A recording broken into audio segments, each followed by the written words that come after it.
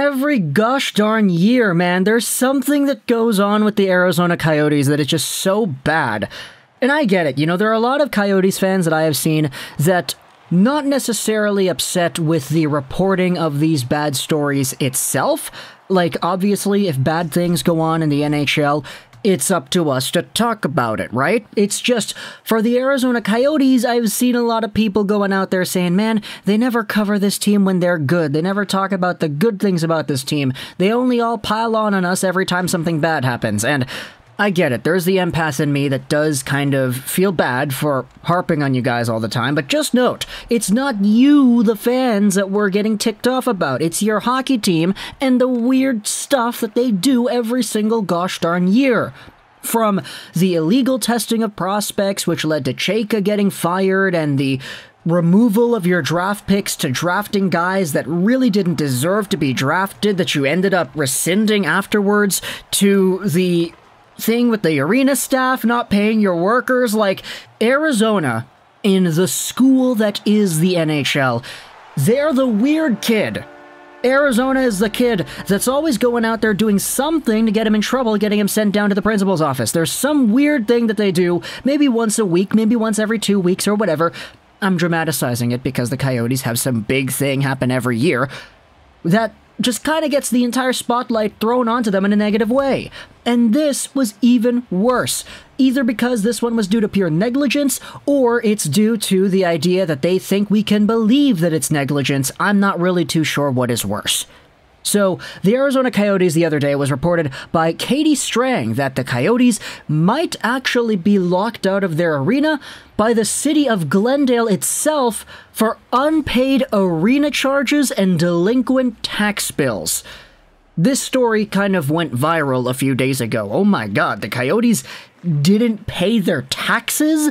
And because of that, they might be locked out of their own gosh darn arena? How the heck does an NHL franchise get to a point where they might be locked out of their arena for not paying taxes, dude? I know there was the entire, oh, we're gonna build a new arena in, like, Tempe or wherever it is, but that's not even, like, there yet. That's not a finalized thing. That's not an arena that's, like, built yet. So you're still there in Glendale, dude. You still have this commitment to the city of Glendale and everything you have to do there, but you're not paying your taxes? Are you kidding me? So this story was a pretty big deal. And it was also confirmed by Craig Morgan on Twitter here. I have just confirmed the same news. The Coyotes have until 5 p.m. on December 20th to pay the outstanding arena invoices and taxes from 2020-2021. This is from last season. If they don't do that, they will be locked out of Gila River Arena. Now, I don't know if it's actually Gila or Gila, but I haven't really had to say that arena name in the entire time they've been there, so yeah, I feel like that's kind of my bad. But either way, this was the status quo of a few days ago, where the Coyotes had these outstanding taxes from last season that they did not pay. Here's what the Coyotes had to say after the article was initially released a few days ago. We have already launched an investigation to determine how this could have happened, and initial indications are that it appears to be the result of an unfortunate human error.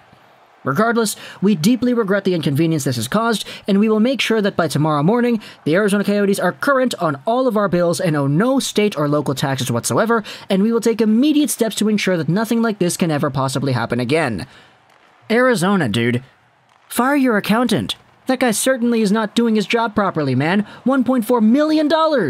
So, yesterday, the Coyotes ended up straight up paying it. They wired $1.4 million to the State of Arizona Department of Revenue for these taxes, and they paid it. Okay, cool, they did it. Why, in the first place, was this not paid? That's the thing that everybody is wanting to know.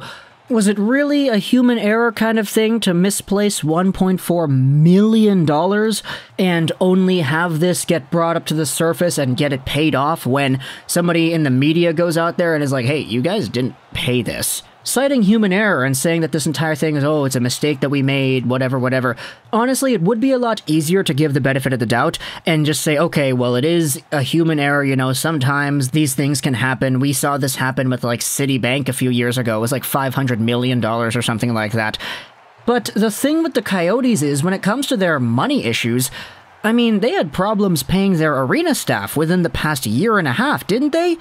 Am I misremembering that, where they had money problems, not only with the taxes and the people who own the arena in the city of Glendale this season, but the people who work for them as well before, right? That happened. Here's the article from May 6, 2020. The Coyotes say they provided money to their arena to pay hourly staff, but those staff members had not been paid. And then you had the other thing where the players in the Coyotes were not getting their bonus money on time. Like, this team is a financial mess. And you'll wonder why the city of Glendale terminated the Arizona Coyotes contract with the arena after, like, 2022 or whenever it was. I forgot. Sorry, that's my bad. Now, you go over to what Gary Bettman said today, and things get a little bit funnier, because he says that it's clear the city of Glendale has an edge or an agenda in terms of how they're dealing with the Arizona Coyotes. And, you know, I mean, Gary, the Coyotes needed to pay $1.4 million. Like, I get it. Sometimes if you're at the top of the food chain, you've got billions of dollars at your disposal. It might be easy to sort of lose sight as to how important that kind of stuff is, but yeah, the Coyotes had $1 million that they needed to pay, so I don't really see if this is really warranted, this kind of comment here. Oh, they've got an agenda against the Coyotes. Like, that's pretty aggressive, I think.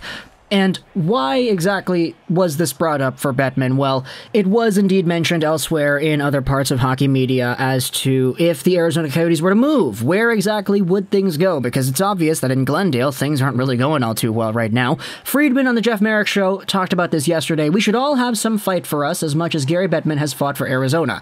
He is committed to the market as anybody can be. I think what people are worrying about is that it's starting to make everyone look bad, and that's the concern about this. It's not just an issue of that the Coyotes owe $1.3 million to the state and local city government.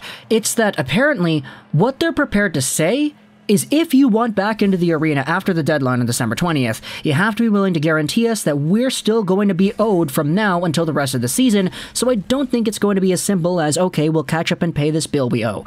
I think there's also the question of, are they going to be forced to guarantee the tax money or prepay the tax money from now until the end of the season? So, long story short, there's uncertainty as to whether or not the Coyotes are going to be able to pay from now until the end of this season, because last season it took them this long to pay already. There also was the entire conversation he had about possible destinations if the Coyotes were forced to move. To me, the question about Quebec City is this. Number one, will it have a negative effect on the business of the Montreal Canadiens? Right now, the Canadiens are the team in that province, obviously. I'm curious to know, what are the internal beliefs about if you put another team in the province? Is there enough for both of them to just not survive, but thrive? And that's a question I have. The second thing is, now you're unbalancing the league. How do you solve that problem? Going over onto other teams, he says, I think Kansas City is a possibility, but the league has to be looking hard at Houston. It's the biggest market in North America, not counting Mexico City, that does not have an NHL team.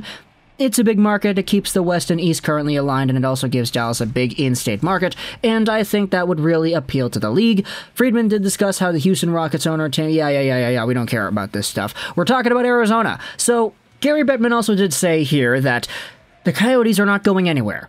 And then he also followed it up by saying they're going to play somewhere else in Arizona as well. Obviously, the Tempe Arena is one that had been discussed too. Pierre LeBrun had a few things to say about that, saying that it looks beautiful and the plans look great, but the thing is, that's not going to open until at the earliest, like 4 years from now. They still need to build it, so this is all about what do the Coyotes do, and where do they play between now and 4 years from now? Can they keep playing in Glendale and figure that out with the city of Glendale, or do they have to play at ASU, a much smaller venue? The options are not great. Finally, this is Katie Strang, the one who started this all with the article at the beginning, coming back with another piece of information. She reached out to the City of Glendale manager Kevin Phelps for comment on Gary Bettman's comments that Glendale had an agenda against the Coyotes. This is Kevin Phelps' response. If Mr. Bettman and others want to believe that not filing 17 monthly tax returns was due to human error, then so be it. 17 monthly tax returns? That goes back over a year, dude! How do you not file that stuff? Seriously, just fire your accountant right now. As a reminder, this was the same excuse the team used when they failed to pay some of their employees in a timely manner. Glendale does not have an agenda. We just want assurances that the team pay all of their obligations to the city in a timely manner. Our approach is based on actual experiences with the team. Perhaps the league will be willing to guarantee that the city is fully paid by June 30th, 2022. I should note that, Katie says, prior to publication Wednesday evening, I did ask the league if they were willing to guarantee any future liabilities for the Coyotes, and they did not respond. So, talk to me in the comments, what do you think about the Arizona Coyotes? This is a mess, dude. This team is so financially unstable, and it kind of blows my mind that somebody, or an organization, I guess, at the top of the world. You're playing in the NHL. You are among the 32 best organizations in the world when it comes to hockey teams, and, like, you can't do basic accounting? 17 months! Okay, I'm done. Talk to me in the comments. What do you think? I hope you enjoyed this video. And bye.